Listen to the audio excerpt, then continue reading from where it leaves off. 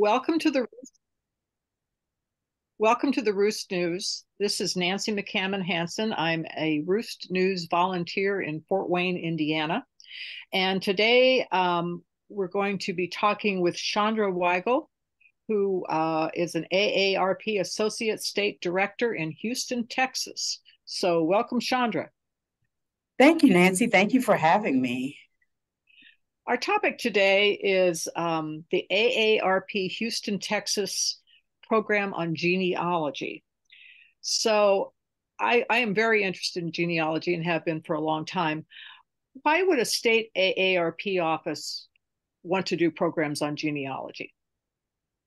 So doing these types of programming combats a lot of issues that we talk about. One of the things we do talk about is addressing isolationism. And, when you get started with genealogy, everybody that we've ever had as a guest will recommend talking to the older members of the family and connecting with them to get that journey started with research.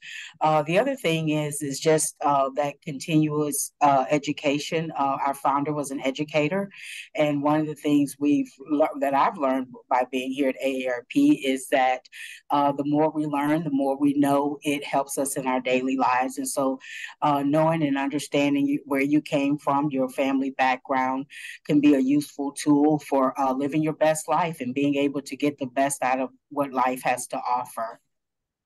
So when did you start this program? So next month I will be 10 years at AARP. We started doing this around 2016, 2017. And it started with, we reached out, well, I reached out to the Houston Public Library because in my community, I always saw the Family History Research Center at a library, the Clayton Library, which is located in Houston's museum district. And I always saw that and wanted to get to know more about what they did there and how we could start working with them. So we started back then, and this was way before the pandemic. We were not doing anything virtually. This was back in the days when we would get a small area to meet in, and we would send out our exact target. We would send out our mailers, and we did 2 events with them, and we had a spread of food and things ready for folks to come. And the first one we did, it was well attended. Some of the ones we did subsequently were not so well attended just because Houston's traffic and getting across town. So that was when we initially started. And then and we did that one for the general audience. We invited everybody. It was a general audience thing. It was just basically how to better use the Clayton Library. That's what it initially started off as. And I created a wonderful working relationship with one of the leaders at the library. And she started telling me more about these other organizations if we wanted to reach out and do more in communities of color. And I'll talk a little bit more about that. Okay. I don't know if you realize this or know this, but Fort Wayne, Indiana has the second largest genealogy library in the nation. And at about the time that all of this came up, we did a tour, an AARP member tour of the Genealogy Center, and it was a big hit. So we're going to continue to do those once or twice a year. Do you work with genealogy centers in other parts of the country at all? So I do work with people who have done genealogy research. There is one for the Chinese American community. We work with a woman she's out of New York. Her name is Amy Chen. And she has done 2 offerings for us, one this year and one last year. And they were pretty well attended. We actually got those now that we're doing all of this virtually. And what we found is doing these virtually work really well because we can drop links in the chat. People can capture that stuff. And people can sit right at home on their home computers and get all of this wonderful information and leads to how to get started. So we will probably keep those virtually. But yes, I've worked with, and this person is with let's see. So she did her offering was called Asian American Family Secrets Hidden in Plain Sight. And as I said, she was from New York. I don't know that she was tied to a particular organization, but we have worked with her. And then this year, we actually offered a genealogy offering for the Filipino community. And this was with the Filipino American National Historical Society, and they're based here in Houston. So we were working with them as well. Now that's interesting to me that Asians would have genealogy connections in Texas, because you don't think of Texas as being a place where people with an Asian background would be living. Yes, there are quite a few Asians in Texas. We actually have a larger Vietnamese community. But yes, there are quite a few Asians in Houston. In fact, we also have worked with the Child Foundation, which is based out of Rice University, and they have started a collection of stories. And these stories are capturing Asian Americans and their journey and how they got to Houston. So some of them, as you probably think, came through New York, some came through other states. But the point was to get all these stories in one place and to kind of carry that history from this generation to the next generation. One year we partnered with them and they did a offering and talked to us about the collection they have and how people can find it. And all of it's online. But it's a wonderful collection of stories. Lillian Lee, who heads the Roost News for all of AARP, mentioned to me that your program references using the 5 senses to find your family. And I thought that sounded so interesting because I've never heard of that. Could you explain that to us? So this one was done. This was back to the Clayton Library Partnership. One of the staff members there, Susan, I can't think of her last name, but her name is Susan, and she turned me on to the Afro-American Genealogy and Historical Society. And there's a gentleman there named Franklin Smith who retired from the Clayton Library, and he teaches that course. And what he has done is taken how he researched his own family and turned that into a PowerPoint deck, and I think he's even published a book.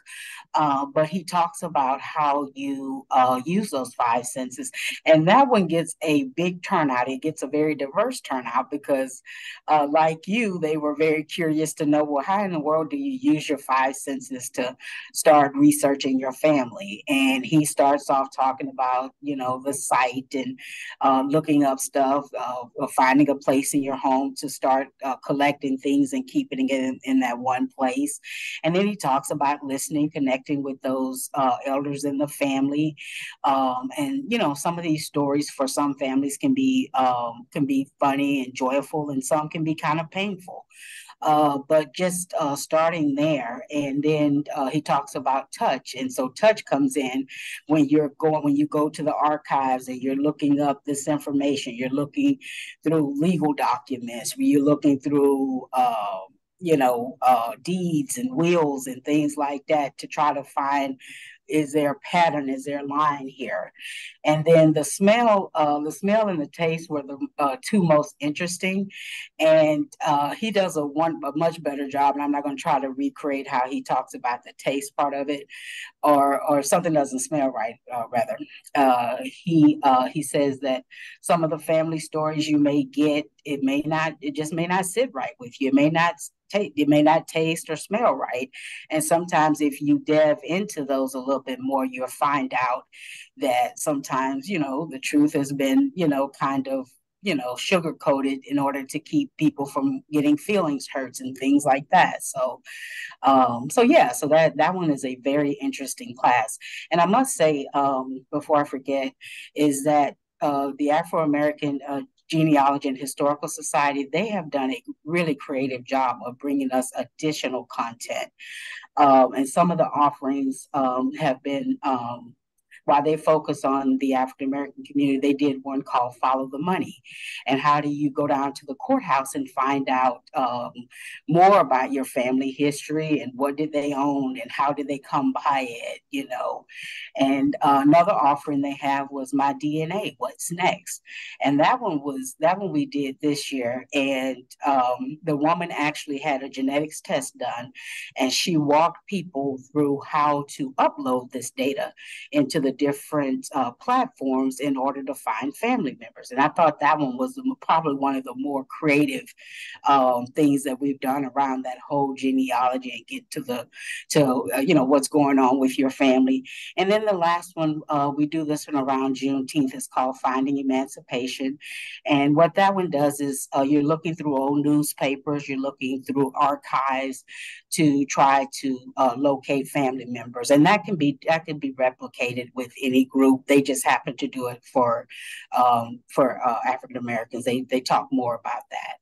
And as you know, at AARP, all the offers that we have are open and welcome to everyone. So we don't, while it may say one thing in the title, everybody is welcome to attend. And I got to tell you, one of the nicest things I've heard after these genealogy offerings, whether it be in the Asian community or the African American or general, people walk away saying how much they learned and how much they appreciate the offerings.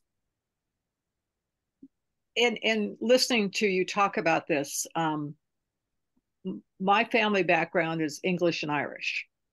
Okay. And my younger sister does a lot of genealogy things, and she's married to someone named O'Brien. They went to Ireland a few years ago, and she found out that the McCammons are more Irish than his branch of the O'Briens, which I thought was really interesting. But if you're Asian versus African American versus Irish, are there different ways that those different ethnicities would go about researching their heritage, or is it basically all the same? Absolutely. So that was one of the things we learned with partnering with the Clayton Library. And, while we're all immigrants, we're here now, but all of us have a different journey as to how we got to this country. So I know for the Asian community, a lot of that was done, I want to say it was one of the bigger churches that kind of holds all of that data and information.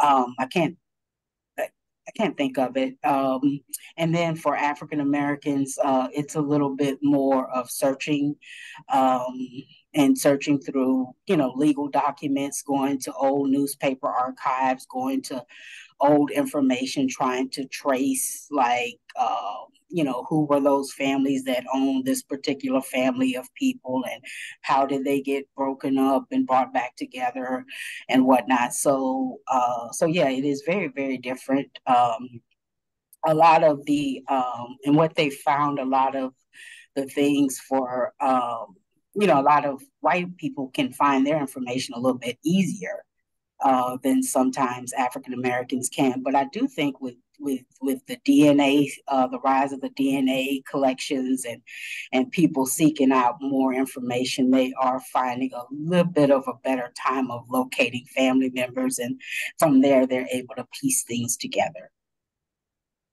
You mentioned the DNA testing, and I have done that, and I now get a number of messages. So and so could be your third or fourth cousin, and you share less than 1% DNA, which I don't know how you could be related that way, but Ancestry says you are. Do you recommend contacting those people who might be a cousin, or should you just kind of back off and not contact them?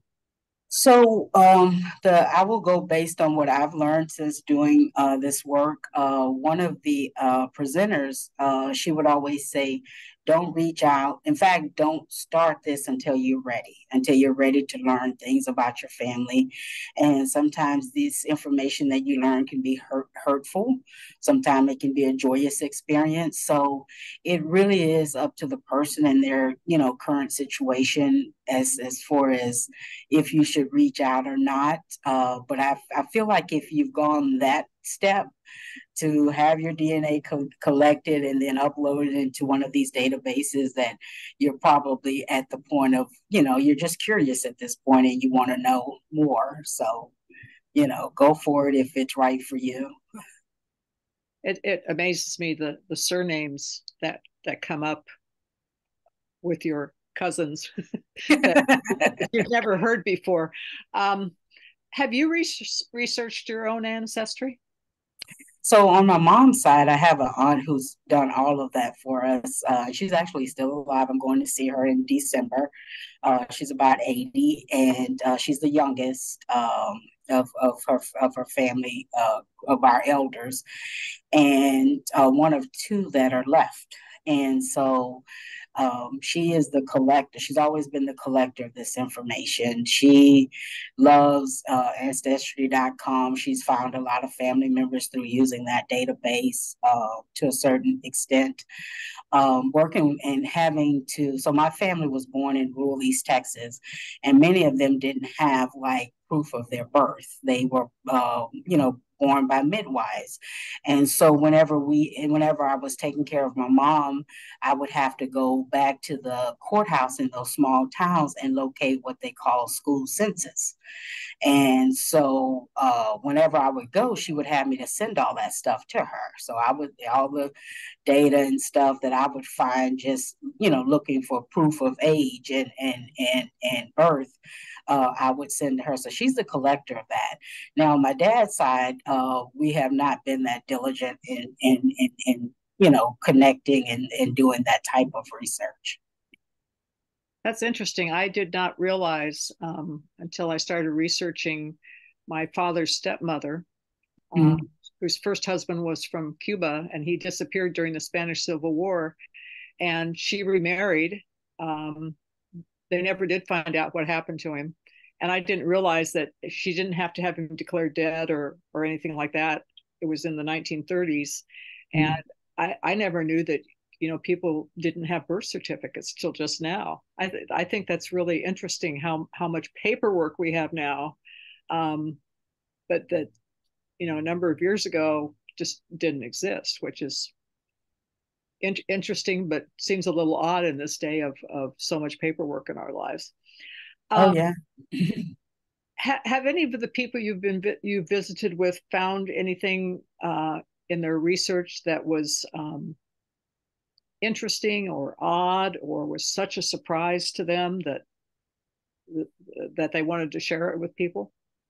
So yes, Mr. Franklin Smith. So you're going to make me talk about how he talked about the smell part of his presentation. So one of the things, one of the big myths he said in the African American community is saying that there was Native American in his lineage, and I've heard that all my life with different family members and different families in my church saying the same thing. And so he went back and he started collecting these photos, and he ran across a photo of the white family that owned his great grandmother. And he put those two pictures next to each other, and it was jaw dropping. And this particular gentleman was not of any Native American ancestry, but that was how much she looked, the features that she had that was passed down to even him. Even when you would look at him, he had that same nose, that same jawline and everything. And so he put all these pictures next to each other and next to this family that owned their family.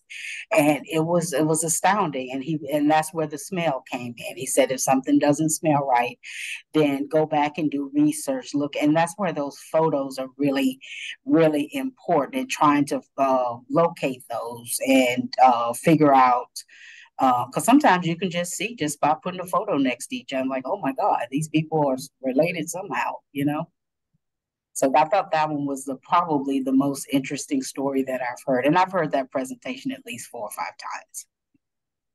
That's interesting. When we first moved to Fort Wayne 17 years ago, I met one of the genealogists at the genealogy library because his wife was part of the process of getting my husband hired. And he told me that we had a common ancestor, which really surprised me because McCammon's not that common a name, but apparently it is in Indiana. I did not know that. But I also had commented to him one time how much my maternal great grandmother and her sons looked like they were Native American. Mm-hmm. And he said that a lot of the British looked that way too. And the background of that family was British. So that really surprised me, because you wouldn't think Native Americans and the British would share looks, but apparently they do.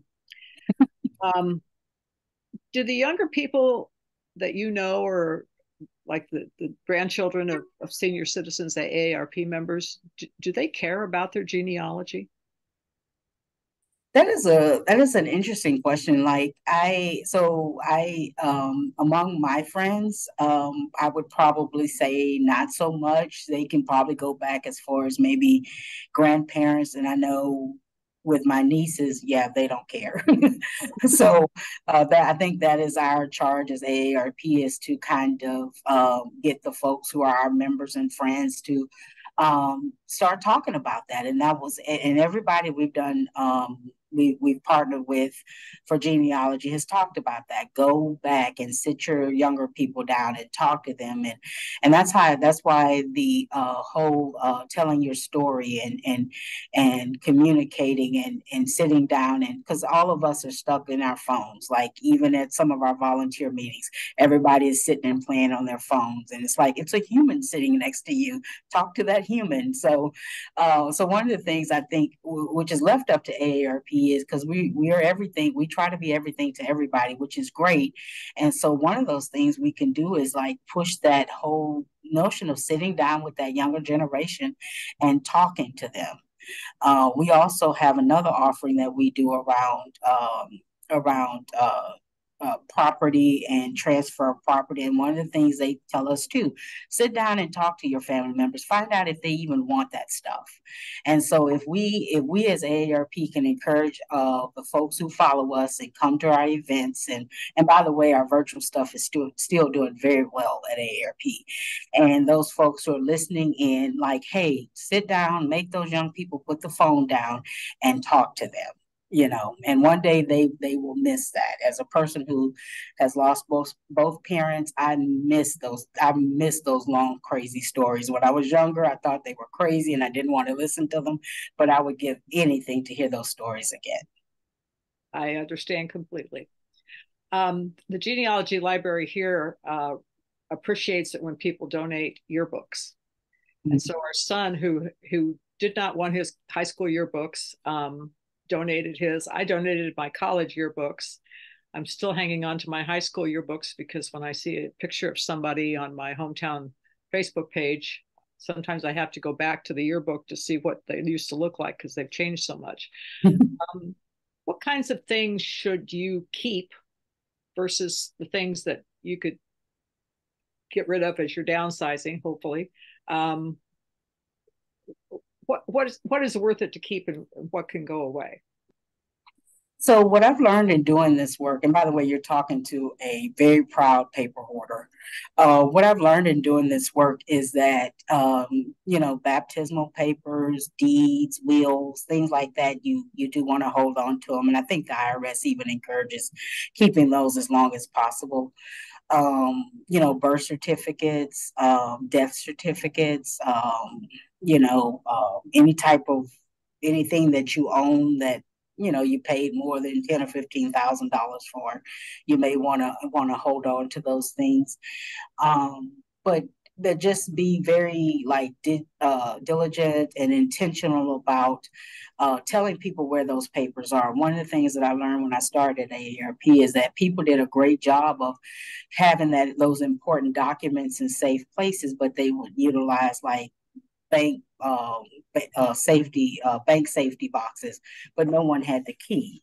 They had a will, but no one knew where the will was. So the important thing is, while you are holding on to those things, you want to let people know, like, hey, look, this is where this is in case something happens to me.